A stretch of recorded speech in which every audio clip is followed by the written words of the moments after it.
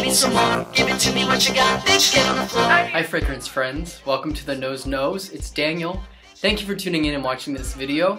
I post new videos every Sunday and Thursday. So if you like what you see, hit that subscribe button if you haven't already, right down there. That will be awesome. Thank you. So today, this video is more of a vlog, and it's about my journey from growing up in Lancaster, Pennsylvania, Amish country, and when I went to New York City and became a club kid. So you can see here, this is Lancaster, Pennsylvania. I actually took this picture in July of 2014, and this is a pretty typical picture of Lancaster County and what it looks like. There's cows, there's fields, there's small roads everywhere, there's lots of Amish. It's a very peaceful, quiet area. And a lot of the people are very conservative and, you know, normal. So I went to school for theater in New York City. I lived in Manhattan for several years, and when I graduated and I was in the city, I sort of had a quarter-life crisis. Everyone talks about midlife crisis. Well, quarter-life crisis, they exist and they're real.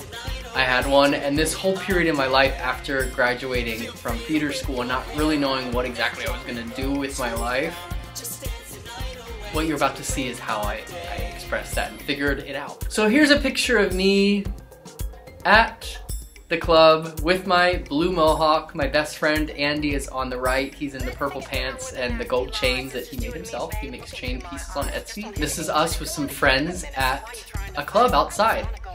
So we went to these great parties all the time in the summer of 2012. And we got really inspired by our time there, and we actually started creating music based on the parties. So here you can see this is a picture of our first EP called Pterodactyls on Parade.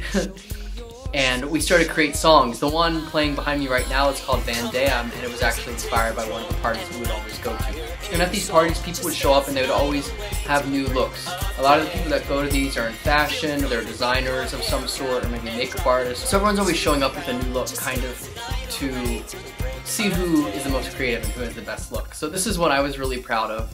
I took red pigment and did it all over the face, and I was wearing this black straitjacket with these leather gloves, and it was a really cool look and it was a lot of fun. It was also really fun to ride the subway. You would get the craziest looks from people, and people would always be like, "Can I take a picture with you?" Like, "Oh my god, this is so cool."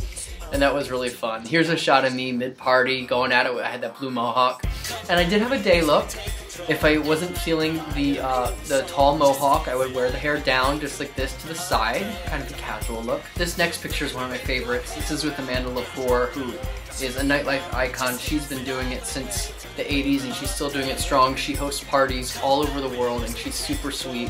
We took this at LeBain in the Standard Hotel in New York. There's a hot tub inside of the club, so it gets pretty crazy with people taking tops off and doing all sorts of crazy things. And as the summer wore on, Andy and I got more serious about our band, and here's a photo shoot that we took that I really like this shot. It's from a rooftop.